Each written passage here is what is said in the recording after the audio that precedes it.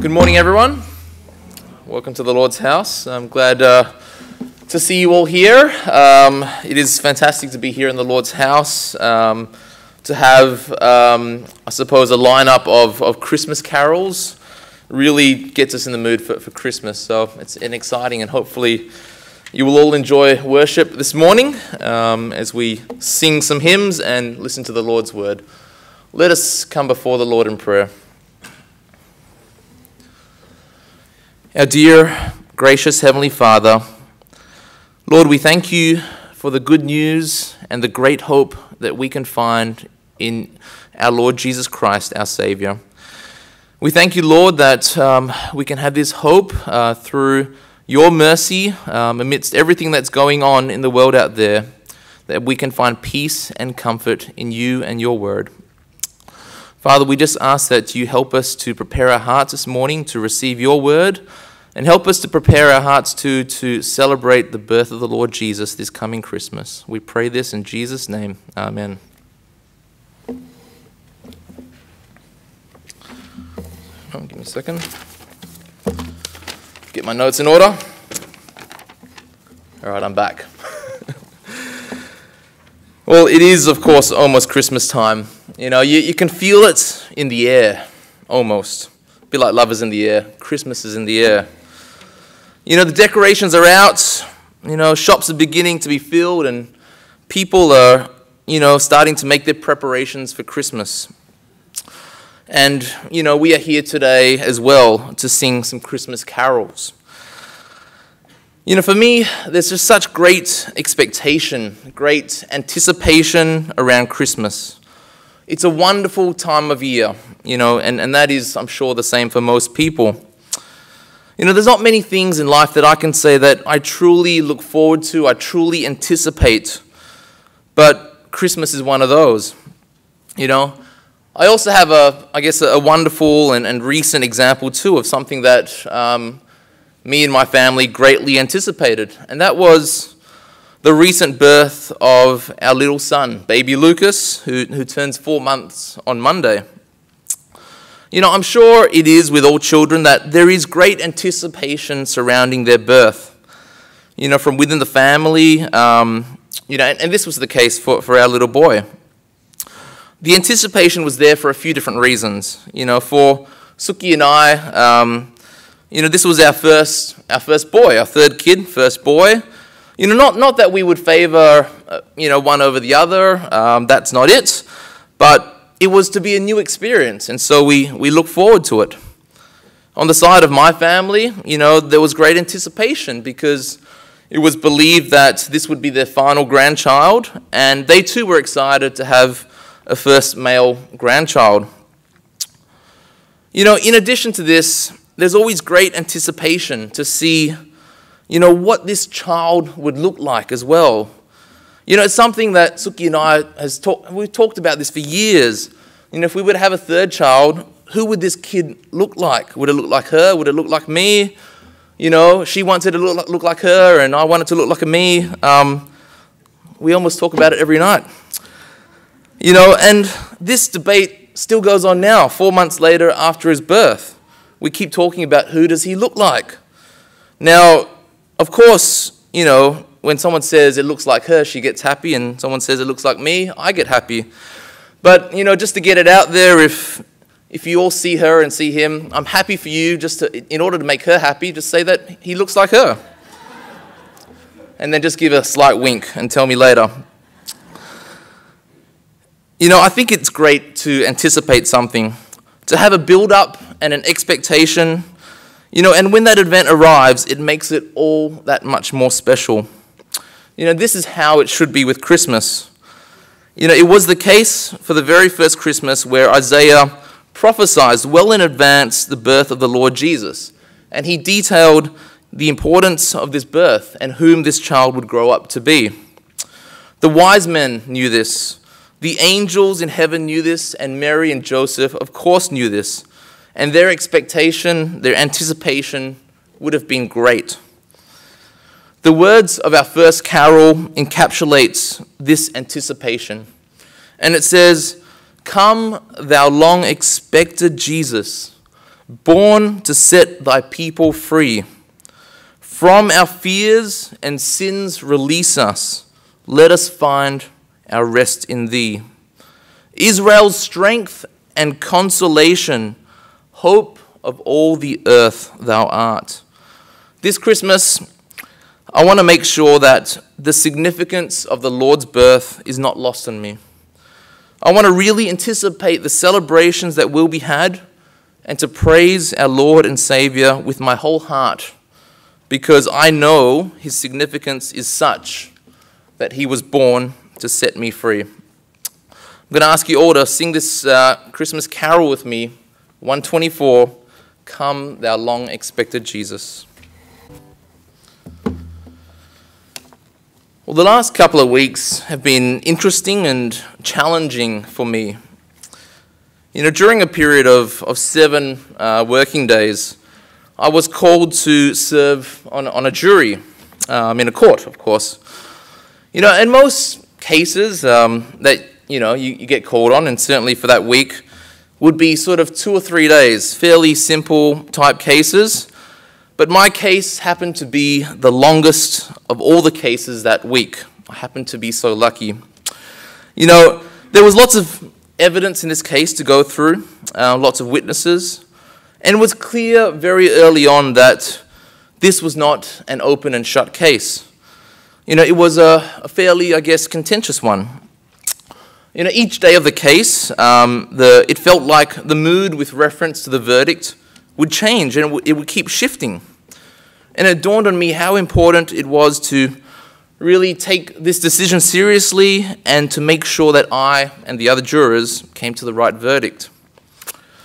It's a burdensome feeling to think that you are charged with judging the guilt or innocence of a person, and that you have a part to play on the outcome of that person's life. While the case may have been contentious, the law, the law itself is rather black and white. You're either guilty or you're not. The character of the person may come into it a little bit, and this was argued by the defense that, this guy was a good person, hadn't committed an offense before, generally, no criminal history. But then the prosecution would argue back and say, well, all criminals would have had to commit a first crime at some point in time, which of course is very true. It's just hard to think that you're either guilty or not guilty, and that one mistake that someone makes could actually change that person's life forever. The courts are set up in this way where even if you want to, you can't throw this person a lifeline just because he had made a mistake or was otherwise a good person. It is black and white in that sense. My thoughts during this case was around, how one day we would be judged when our life ends, and that only the Lord knows our every sin. There's no need for a jury, because the Lord knows our every action. But this doesn't have to be, and this was not a thought that gave me any sense of fear. In fact, it was quite the opposite. Because, I know that even though we'll be judged, we have this great hope in our Lord Jesus Christ. While we have sinned and we will be judged, there is this amazing grace that is poured out onto us through our Lord and Savior, Jesus Christ. We are saved from our sins through the Lord. The significance of the Lord's birth should not be lost on us this Christmas. It is wonderful that we can sing these carols in the lead up to Christmas as we prepare.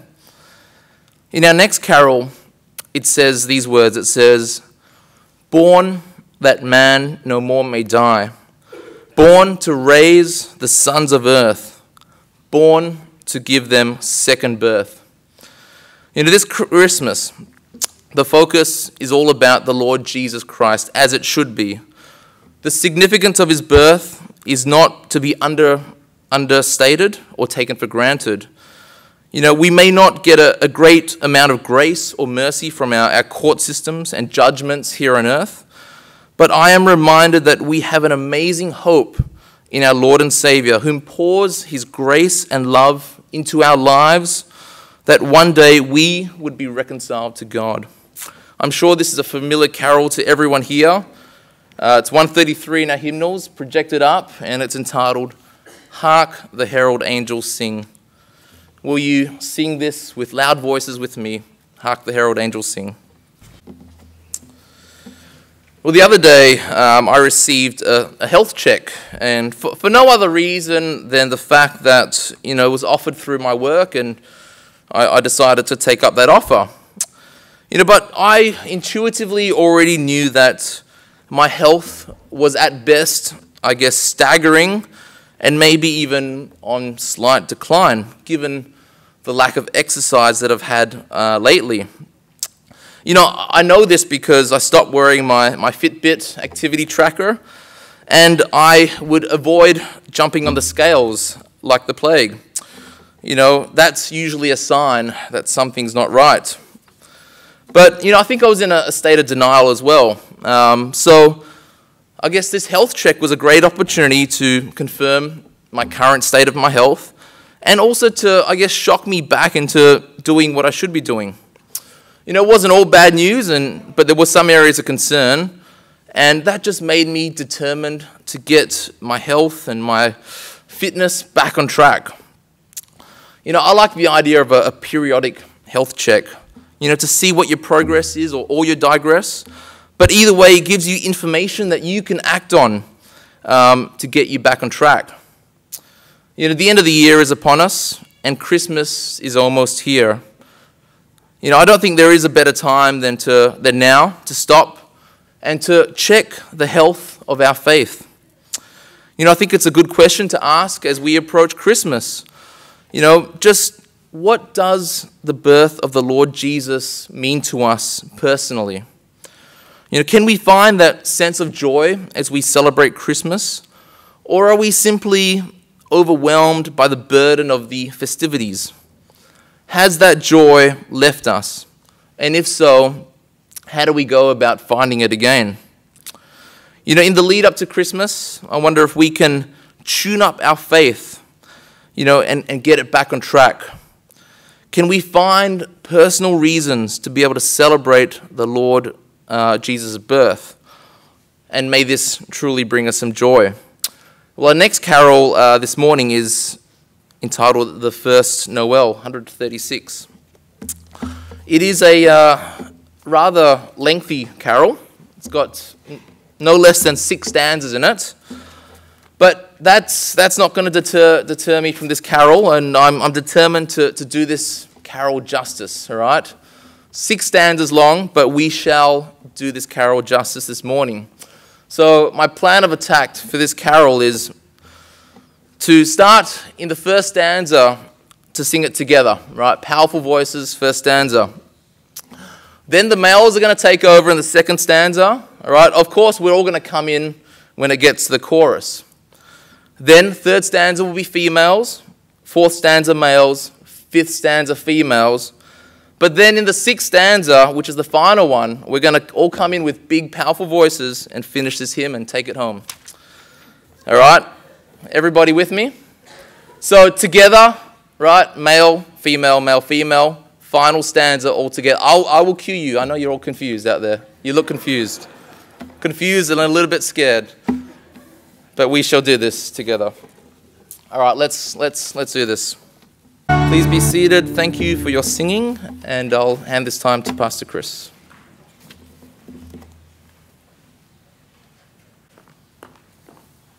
Good, that was very nice. I was listening out to the tenor parts, especially those who've made that effort. Thank you. It sounded nice. I tried. I just can't hit it, but I just opened my mouth and pretend I was with you. It is so nice. I like that. Of course, I chose the different carols, and in particular, that particular carol, I really enjoy the tenor part. It's like that for us. Sometimes you choose the one. I can't do it, but let everyone sing. And so whoever you are, you know who you are. Thank you. You made my day. And, well, today we are going to, I announced this earlier on, but I'm going to say it again just for those who missed out. The kids are going to have a mini concert. It's not a Christmas concert, okay? Just to take note of that. It's not Christmas concert. It's just they are doing it for the sure, hopefully, joy of doing it. And so I'm told they have put a lot of effort into this. And so they will have this mini concert upstairs, music room. This is an invitation to everyone. You don't have to be their parents. You could be just here for the first time. If you would like to hear the children sing, if you like, you can be there. Okay? Just a few announcements I have to make concerning this particular mini concert. It will start at 1:30. Okay? But we are told doors will only open at 1:15. So if you go there too early, look, you will be standing outside. If you go there too late, next year you come back. Okay, so either way, you got to take note of this timing. At 12:45 after lunch, of course, some of the older ones will need to take the chairs downstairs and bring it upstairs. Okay, so just be prepared to, if you are asked nicely, because sometimes you like to have your lunch and slowly sit around and chat and chat and chat. Do it next week, but this particular Sunday, just give it up and let the people take those chairs upstairs. Okay, just to take note. 12:45 and then 1:15, doors open. You'll be given a ticket. Okay, this is not a fine. No, you need to pay anything. You just be given a ticket, and then at the end of it, they are going to, just for the fun of it, do a raffles draw thing, and you might walk away with a very special prize. I will not say too much, but very special prize. That's all I'm going to say. Okay, not the gold Kit Kat you saw online, okay? Nothing like that, but still special. Okay, now that's it. Okay, we will not say too much. For those who want to be there, we look forward to it. Okay?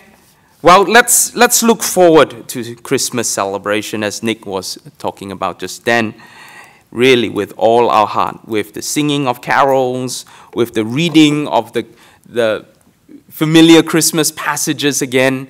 And that's one of the challenge. To read something you've read before, and what can we learn from this?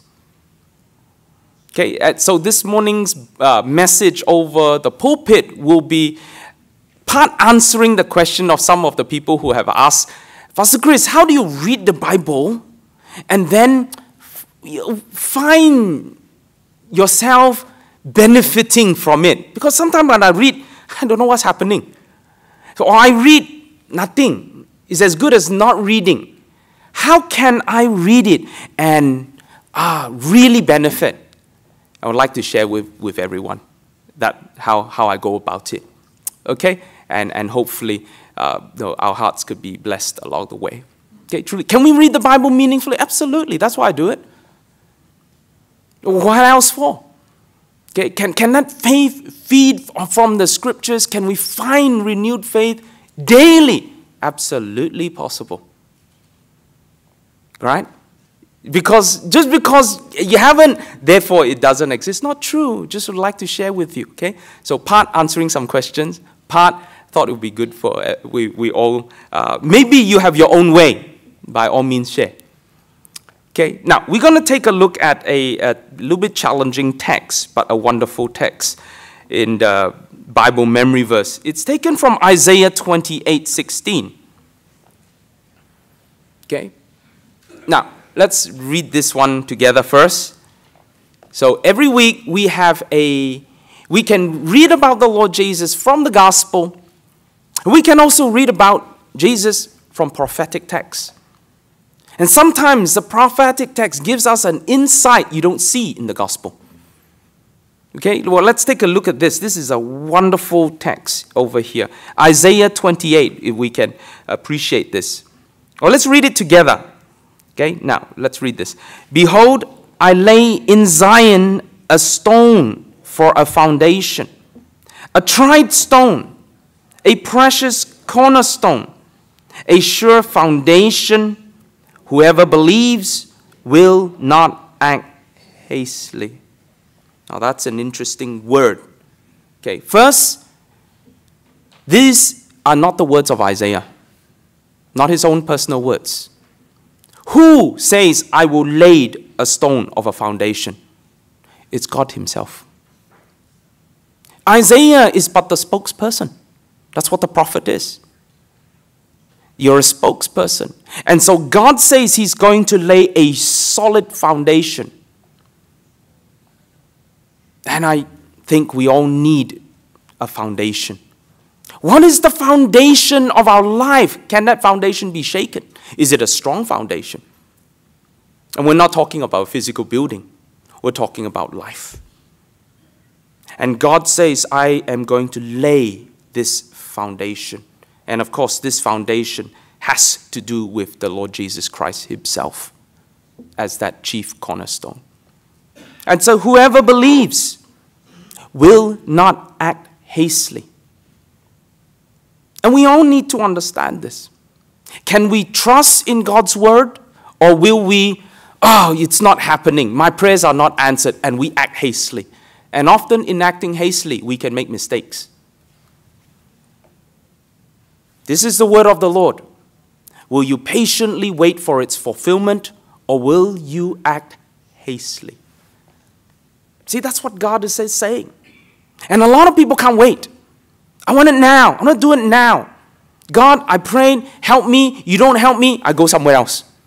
That's called acting hastily. You see this? Foundation. I'm going to lay this. Going to lay a sure foundation, a precious foundation, a solid foundation for your life. Will you wait for its fulfillment, or will you act hastily? Whoever believes will not act hastily. That's the word, okay? And that's how I read the scriptures. First, you have to understand what on earth it is talking about. Two, hey, is it relevant to my life? Yes. Is it instructive? Yes. So I go at the day, will I act hastily, or will I believe? Okay? That's one part of it.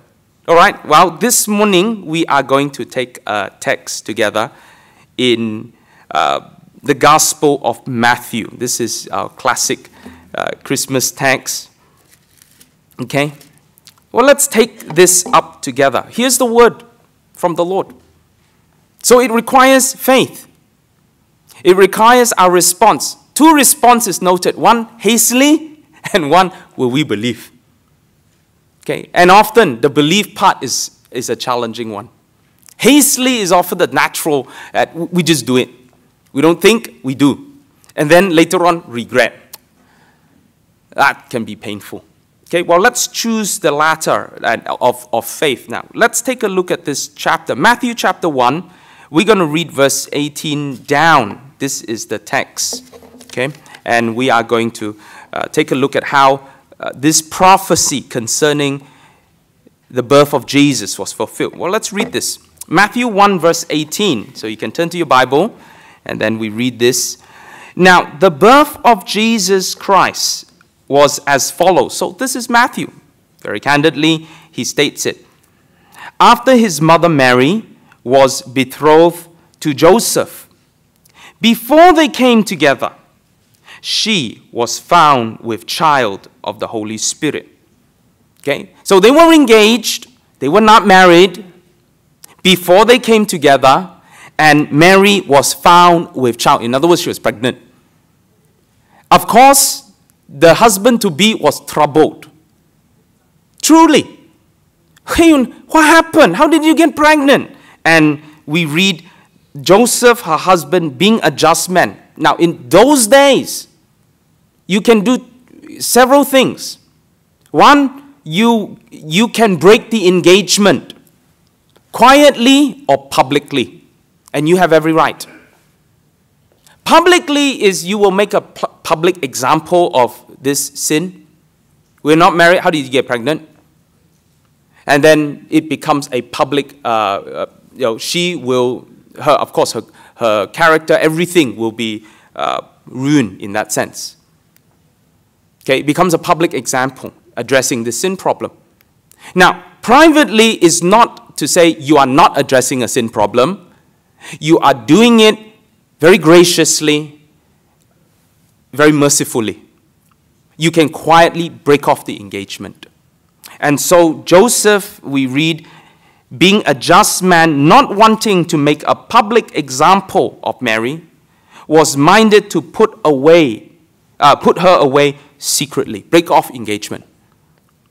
Now, we read in verse 20, but while he thought about these things, behold, an angel of the Lord appeared to him in a dream, saying, Joseph, son of David, do not be afraid to take to you Mary, your wife, for that which is conceived in her is of the Holy Spirit. And she will bring forth a son, and you shall call his name Jesus, for he will save his people from their sins. Verse 22.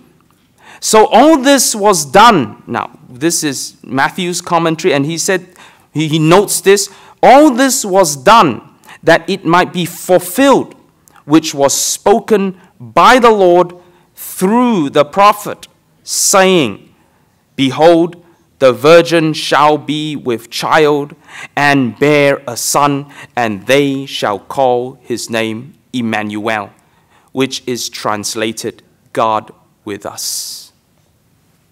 So those words were written down, those words were given to Joseph, but what has it got to do with us? How do I read this text and say, okay,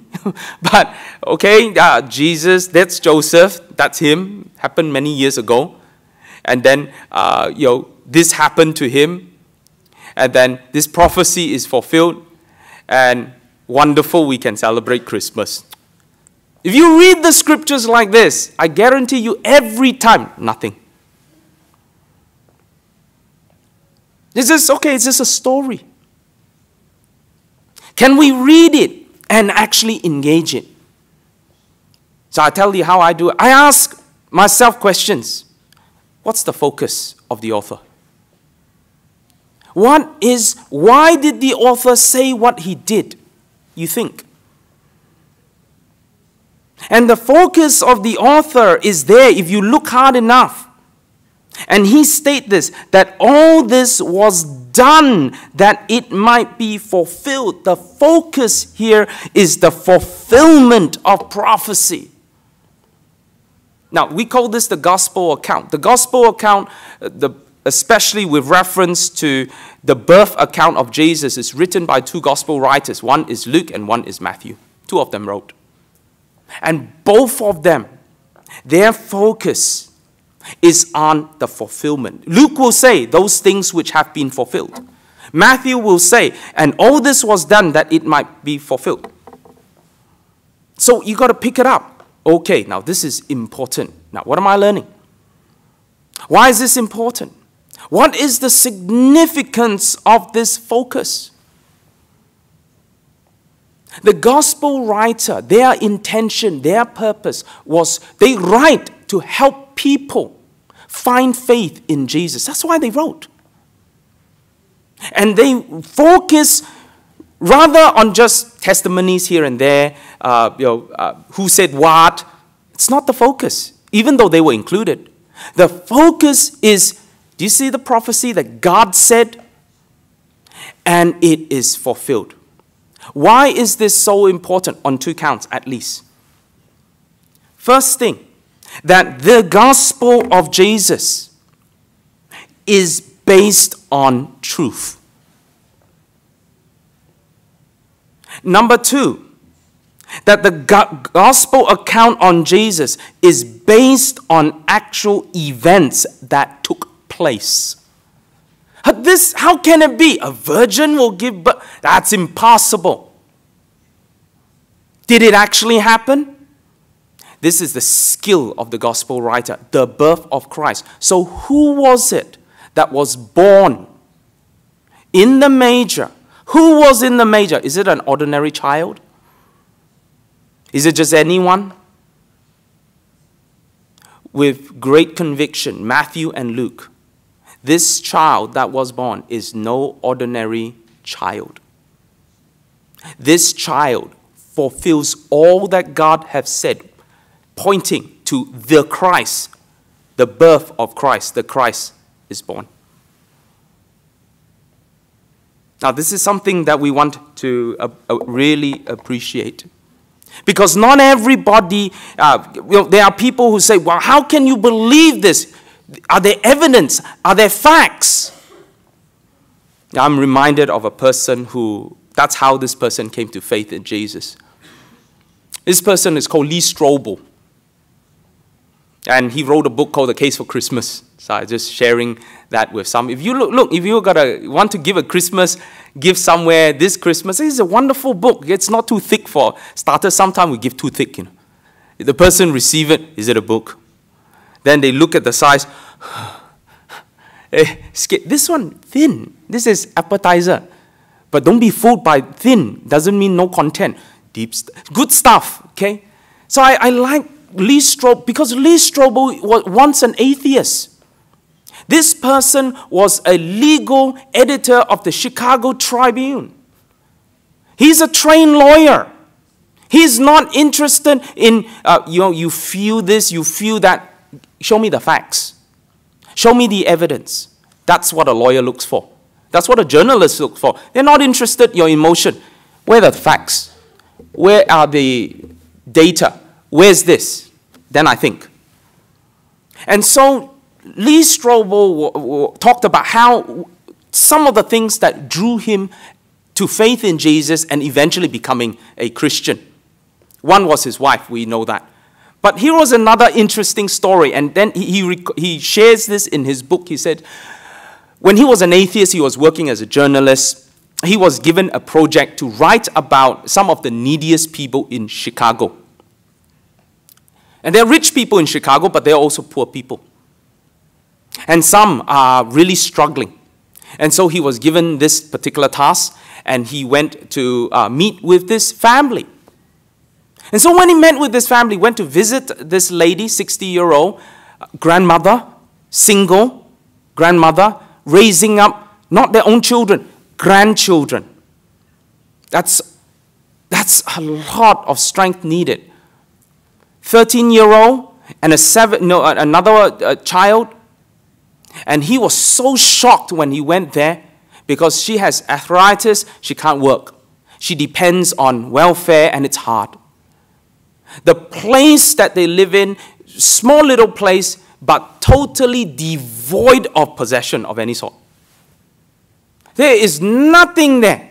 No furniture, no anything, no TV, no refrigerator, no nothing. Certainly no rugs, no picture, nothing. All they had in their possession was a table, 2 chairs, and a cup of rice. That's it. So he was, you hear about people struggling, and then when you see for yourself, you can be quite shocked. And so he was shocked. And then he began to talk to her and found out that indeed they are struggling. She is unable to work because of arthritis. She got 2 granddaughters that she is raising up, and between them, they each have a dress, that's all they have, 1 dress each, and a sweater to share. And he says, in Chicago, when it is winter, it gets cold, really cold. And one will wear the jumper, walk. The other one freezes, shivers. And then the sister, to walk the next part of the way, hands over to the other sister. So both can keep warm while they go to school. And he was just stunned. And yet, as he talked to her, he says, no, there is no sense of bitterness, there's no sense of self-pity, there is no sense of, she will speak about still her faith in Jesus. Still her hope in Jesus. That the Lord has not forsaken her, the Lord is watching out for her. He is stumped. What are you talking about? And so, in his mind, Here is a person in poverty, and she has peace in her heart. He reflects and talks about himself. I am not deprived of any physical possession. I have all the physical comfort I need. And yet, I don't even have a bit of the peace she does. And he was troubled as he went back. He couldn't get it out of his mind. He really couldn't. So on Christmas Eve, he said, you know what, I'm going to visit this family just to see how they're going. Just to see whether they're all right. And by now, he's already published his article. And to his surprise, the people who read his write-up responded and poured in the gifts, the furnitures, the clothes, warm clothes. They literally flooded the entire apartment, turned it into a supermarket, then turned it into a department store. They had all the things given to them. And he was just as shocked, he said, in his account. He said, what happened? He said, look, we don't know too. People just responded generously and gave. And so he was very happy about it, that his article did something. And he said, and he went and asked her, so how do you you must be very happy. How do you feel about the whole thing? And so, she said, I'm very, very happy. I look at all this and I'm very happy with all the people who has done this, and they're very, very good, and I'm so thankful, and she sees this as God's gift to her. And then she said, but this isn't it. The greatest gift that I celebrate is tomorrow, Christmas. And the gift of Jesus is far more better than any of these things. He was stumped. And then he says, when he was going in, he interrupted them doing something. They were wrapping up presents. He asked, what are you doing? This family was literally giving away things. So why do you do that for? They are given to you. You've got nothing. People are giving to you out of the generosity of their heart. You enjoy it. They say, no. How can we have all this while other people have nothing? So we're going to give out, no, we don't need 10 jackets. You're going to give out all these other ones. We're going to give this away. We're going to give that away. We're going to give this. And he was so stumped. Then he went back and he thought, here I am. This lady really has nothing, and yet she has this faith of her. She has a special joy, a special peace, a special generosity. And he looks at himself. All I have is material things, anxiety, loneliness. All I care about is myself. What do I really have? And a lot of people actually has the same problem today. And he shares this to tell people, this is what I was like before I had Jesus in my life. I had all these physical things, but I had nothing. He used to celebrate Christmas and think it's just an excuse for corporate America, greedy corporate America, more buying. That's it. That's what Christmas is all about. But it changed when he too came to know Jesus. You see, this is why the gospel writers, they were once upon a time people who did not have the gift of Jesus in their heart, in their life too. This is Matthew, tax collector. You know what a tax collector is like in those days? 10% is the official, 30%. Tax, 10, 20 goes into my pocket. They were rich like anything. That's why they're so hated, you see. Who likes the tax man? Put up your hand. Right? We all say we are tax free. The moment which politician imposed more tax, this one bad fellow. I liked him until he did it. Who likes the tax man? Who here is doing tax? Don't dare to put up your hand too much. Right? You do tax, of course, you look into tax. But if you are the taxer, is there such a word? You're the one that collects tax. Matthew knew the poverty of knowing only riches, but no faith in Jesus. And he has experienced what it means to not have these things, but to have Christ as something that he has received. And he wanted to share this with people. Now he knows, like a tax man, I want to see figures, I want to see facts. Is this real? Is this true? So he does his research too. Did you know all these things were done that it might be fulfilled? Is this a true account? Now, how did they come with faith? Now, let's take a look at prophecy, because prophecy, you will always see two parts: the divine factor and the human factor. The two parts, right? God actually gave this word originally through Isaiah to King Ahaz. King Ahaz, king of Judah, was a king that did not believe in God. You see, they are meant to be God's people. To them, faith in God is nothing more than a religion and ritual. And to a lot of people, it's like that too. That faith in God is about just a religion. I'm a Christian, I practice the religious faith and go through some rituals. That's it. Faith is not personal. And so God spoke to this king to help him find faith in him. He tells Isaiah, go to Ahaz and tell him, ask for a sign. This is how God is trying to help him. You are unbelieving. You won't trust me. In a time of war, you're not going to trust me. I'm going to try and help you here. Ask for a sign. Ask any sign you wish. Ahaz replied, I will not ask. I'm not going to test God. You know what that is? That is just a polite way of saying no thank you. So here is God wanting to help you find faith, and you tell him, no thanks. I'm not interested. I'm just interested in just practicing religion, as just go to church.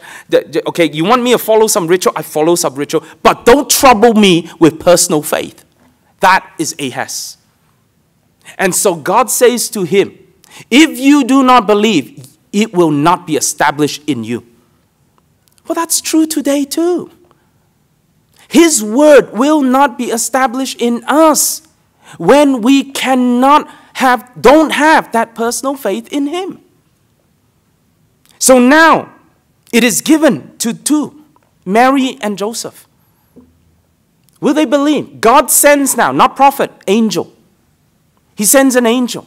And he tells them, let's take a look at this. Mary's account, for example. I think this is worthwhile reading. Right? Joseph believed, he struggled. He need to explain further. So that's how you find faith, you see. You struggle with it. And then here the angel, messenger of the Lord, explain things. And he did it. He went on and said, okay, I'm going to take Mary as my wife. I'm going to believe her. I'm going to believe what God said is going to be it. That's faith. Now, here's Mary. Did she struggle? Yes. Okay, it's not easy to find personal faith. It's easy to have a religion. Easy. To go to church, to follow rituals, that's easy. You just go with the flow. You sing, I sing. You sit, I sit. You open Bible, I open Bible. You put offering, I put offering. Don't take, okay, you put. Right? You just go with the flow. Easy. Find personal faith, harder. You got to struggle. You got to listen. You got to say, can I believe this? Can I act on it?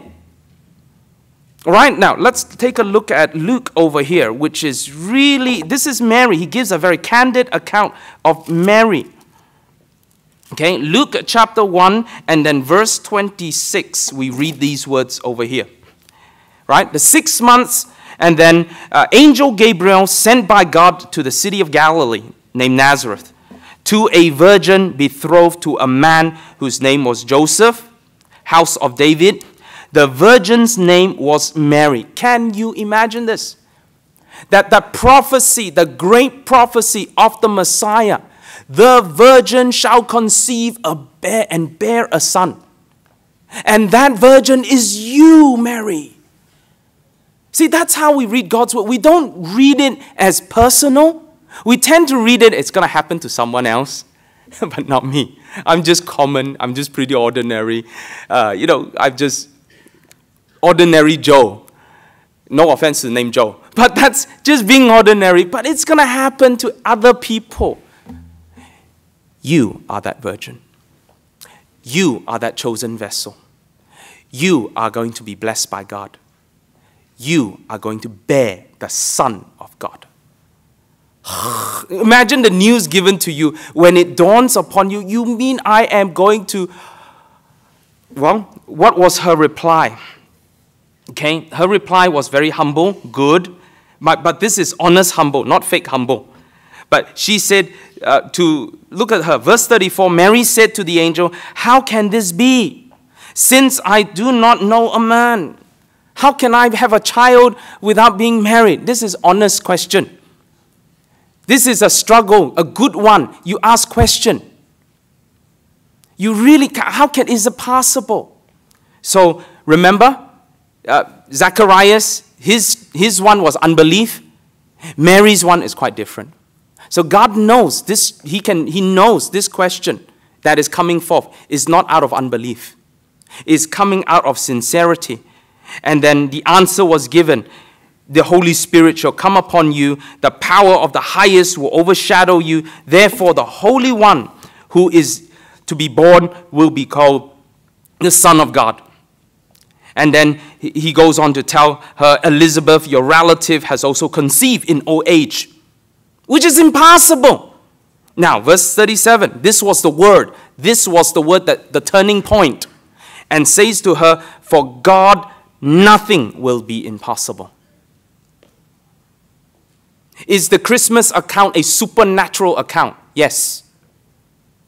Is it a miracle? Absolutely.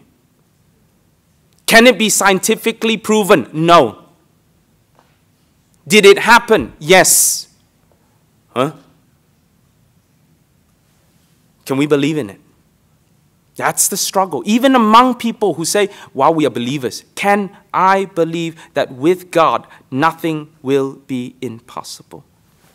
Let's apply that into our life. Sometimes we read the Bible and we feel that, oh, it's very hard. Short of thinking is impossible. It's so hard for me to change. It's so hard for me to be faithful.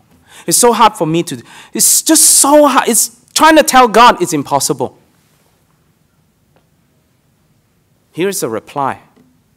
With God, nothing is impossible. Now, it's up to you to take on that one. For Mary, these were her words of faith. She said, behold, the maidservant of the Lord, let it be to me according to your word. And then the angel departed. That's what it means to believe. Let it be according to this word that God has given. It will happen. This is her faith. Did she struggle? Yes. Did she finally find this faith overcoming struggle? So when we read the Bible, we struggle. We do struggle. You need someone to explain further. You can't do this on your own if you're not able to. Find help.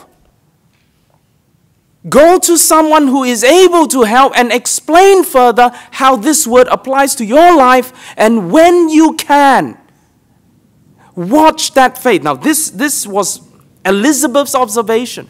And he said these words because they struggled as well and they finally found faith. Verse over here, verse 45. Blessed is she, talking about Mary, who believed, for there will be a fulfillment of those things which were told her from the Lord. Ahaz will go down in history as an unbelieving king of Judah. They go down in history. That's him. See, that faith is never going to be established in him. He didn't believe. But for Mary, she is going to go down in history, blessed, because she believed. The blessing of God is not, oh, I pray a blessing for you, it will be fulfilled. No. The fulfillment depends on you. It depends on your faith in God applied into life and lived out. It is not a service here, a church. We call it church blessing. But the blessing is not in the service, but in the life. That life, if you will not obey the Lord's word, if you will not believe, no blessing. There is no blessing. Blessed is she who believes, for there will be a fulfillment of the things that were said about her, for her. That word, that prophetic word will now be fulfilled in your life. What a thought. What a thought. She will have the joy of faith. That's what it is. That joy of faith was her, not Ahaz, not Israel. They refused to listen, refused to be helped. Here is Isaiah. Can you imagine? There's no Isaiah today, okay? Well, you can name your son Isaiah. That's not the same. But there's no prophet to help you. And here is a prophet. This is a great servant of God wanting to help you. Ask for a sign. No thanks. Okay, gone. No thanks. Now, I'm not going to ask for a sign because I'm not a prophet. It was given, that virgin, that prophecy concerning the birth is a sign. Will you believe? No. They struggled, but they arrived at belief. Struggle, I tell the people who ask me about reading the Bible, but find that help. Can I help you connect? Can I help you see how this is fulfilled? Not only in prophecy, but in your life. In our life. Blessed is she. May it be, blessed are you, because you believe. May you be blessed this Christmas with all my heart. May you be blessed. I have a trainer that we go for 6 o'clock in the morning. Me and Aldine go for exercise. We take turns. 6 in the morning in the park, in winter too.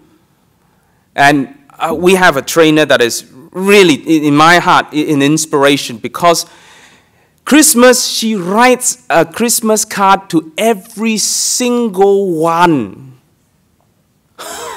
of her. I said, how many people do you have?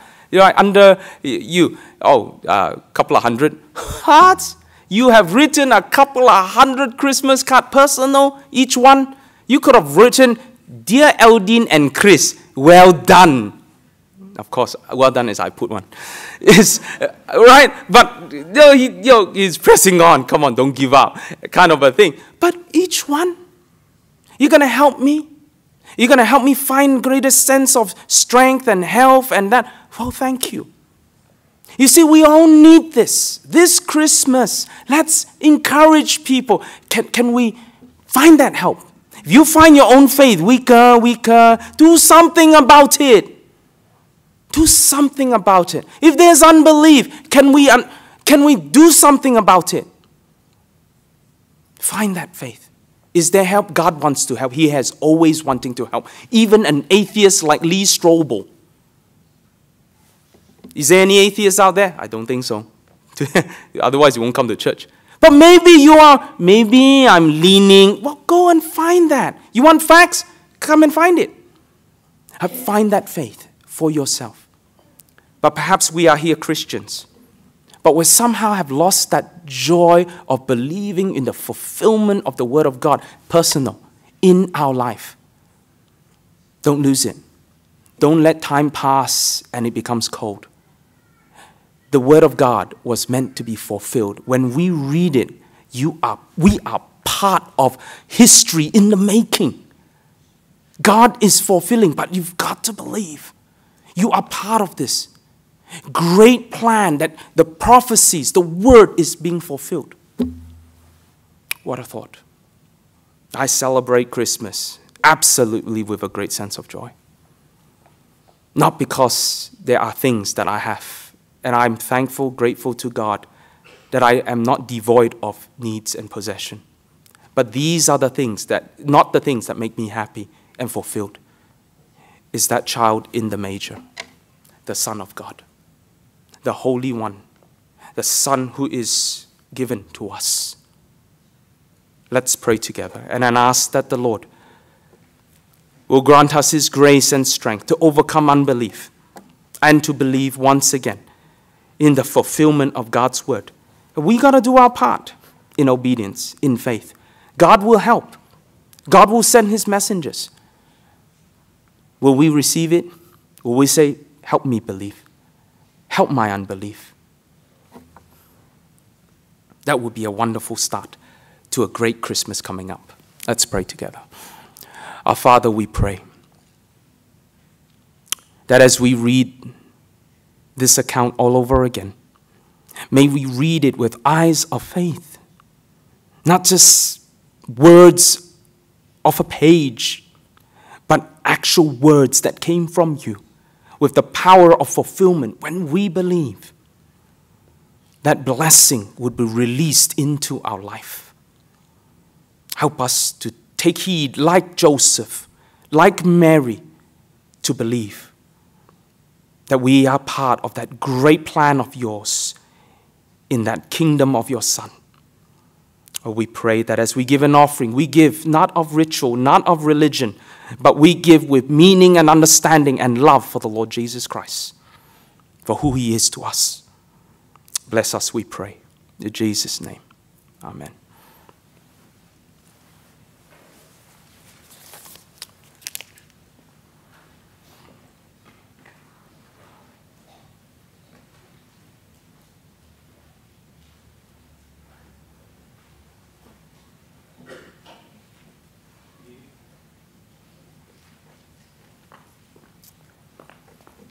Okay, I chose one last hymn. It can go either way.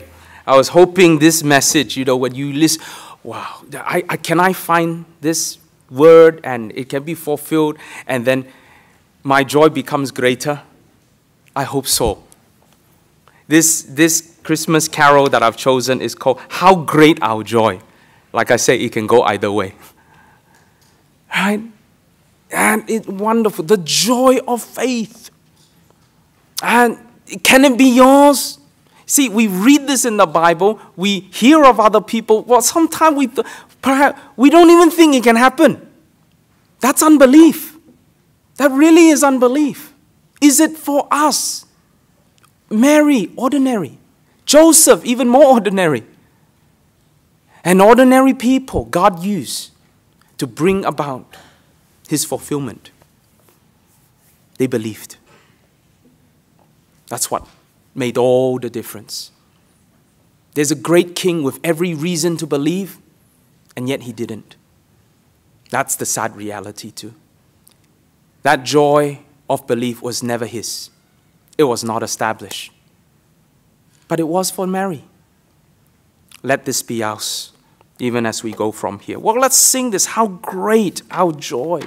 How great that joy is in believing in the Lord, in believing in the scriptures, in the certainty of God's word, in believing in who Jesus is, in knowing Jesus, that he is the Son of the highest, he is the Holy One, he is the Son of God, he is the Savior who will save us from our sins, he is Emmanuel, God with us. How great our joy. Let's rise as we sing this together, okay? They cannot, that will be wonderful. Believe in it. And that belief will create a wonderful, wonderful, great joy that would fill our heart. I wish you great joy this Christmas, I really do. Well, let's sing this together. Okay, we're going to sing the last stanza. Since you're already doing it, you know there is an echo. Okay, I'm going to do a Nick thing. Okay, last stanza, where it says, how great our joy. Men, would you lead this one? Great our joy, please. Yes, smiles and all. How great our joy in the Savior. Ladies, you don't mind? Great our joy. Support, okay? Especially if your husband is trying his best, please show some support. Of course, if you're married out there. Okay, and then joy, joy, joy. Again, refrain, joy, joy, joy. Praise we the Lord in heaven on high. And then the echo, praise we the Lord. Can we work together? Yeah? Can men and women live in harmony? I believe so. With great joy too. Let's try. Last stanza. You can sing together in harmony. There can be joy among the men and the women together. May you have this joy with all my heart. I really mean it. Why do we bring messages over the pulpit like this? That we may know the joy of faith. Let it be yours. Let's ask that the Lord will bless us. And now may this great God of ours, who has given us the word of life, Jesus himself, create within our hearts renewed faith, renewed hope that would result in much joy for life, for strength. May the grace of the Lord Jesus Christ enable us to believe again and again the word of God. May the Spirit of God enlighten us with understanding to apply it in our life, that we may walk in the light and know the joy of the Lord's blessings that would come upon all who walk by faith, now and even forevermore. The name of the Lord Jesus we exalt and bless. Amen.